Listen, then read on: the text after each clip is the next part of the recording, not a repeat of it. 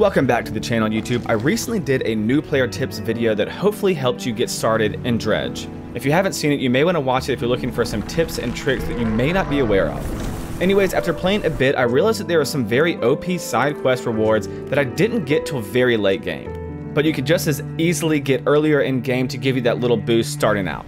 And as always, before I get into the video, please do not forget to like and subscribe so you don't miss out on any of these great Dredge guides and tutorials. And before I get into everything, it should be noted that there will be some area spoilers shown in this. I won't spoil any of the story itself, but wanted to just give a warning just in case. Starting out, while these are awesome beginner tips, I would recommend maybe at the very least upgrading your ship to the first level, since it'll make you a little more durable because you'll be heading into the Devil's Spine, which can be a bit daunting early game. The Devil's Spine itself is a more late game area and is known for its hyper aggressive fish that will do everything in its power to sink your ship. So be very aware before entering. Now, before you set off, it's important to note that you have to at least play through the tutorial far enough to unlock the ability to dredge, and played through the main quest far enough to unlock packed explosives, which is unlocked in the Gale Cliffs following the main quest line. Now that we've gotten that out the way, you're finally ready to head to the Devil's Spine, which is certainly easier said than done because danger lurks at every corner in these waters. The item we'll be unlocking is called the Flame of the Sky Light, which is the brightest light in the game. It's really a simple fetch quest because all you have to do is locate 3 stone tablets, which are all in the Devil's Spine area, return them to the trader in Little Marrow, and then come back to the ancient lighthouse, and voila, the Flame of the Sky is all yours. The tricky part though is just navigating the ruins and dodging the aggressive fishies.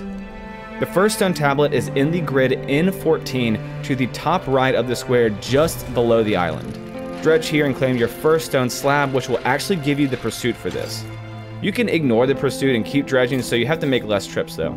The second stone tablet is located in the grid P13, sort of just left of dead center. Same as before, dredge her up and you're just one more away to finishing the quest. The third and final stone tablet is located in grid Q13, just south of center at the very tip of the island. Dredge her up and you'll be good to head down to Little Marrow. Now before that though, and even in between getting stone tablets, you may want to rest up at the traveling merchants located close to the Q13 grid. Because as I'm sure you know by now, traveling in the dark is not only scary but also dangerous. Once you've made the long trek back to the trader and given him the 3 stone tablets, he'll in return give you the fused tablet, which is used to unlock the ancient lighthouse. You'll basically head exactly back to where you found the first stone tablet from earlier, but is on the back side of that island. Approach the dock and head up to the ancient lighthouse to unlock your new and bright as hell Flame of the Sky Light. The next item you'll want to get is the encrusted talisman, also from the Devil's Spine, which does 2 things. 1, it increases your chance to catch aberrations when fishing, which is extremely important given that aberrations sell for so much more than standard, and 2, increases your fishing speed by over 300%. Now if you struggle with the fishing minigame, then maybe you shouldn't use this, but for me, less time spent fishing means you'll be able to catch more fish in a single day, aka you get more money. Now before heading over to Devil's Spine, you'll want to catch 2 aberrations because they're required to complete the quest, and you likely won't have unlocked the appropriate fishing rods yet to catch volcanic fish. And once you've gotten your 2 aberrations, head back to the Devil's Spine to grid 014, and hopefully without too much trouble you'll be able to turn in your 2 aberration fish and claim your encrusted talisman. Now of course there are many different other rewards and loadouts in general for your boat, but getting these 2 as early as possible is what I recommend.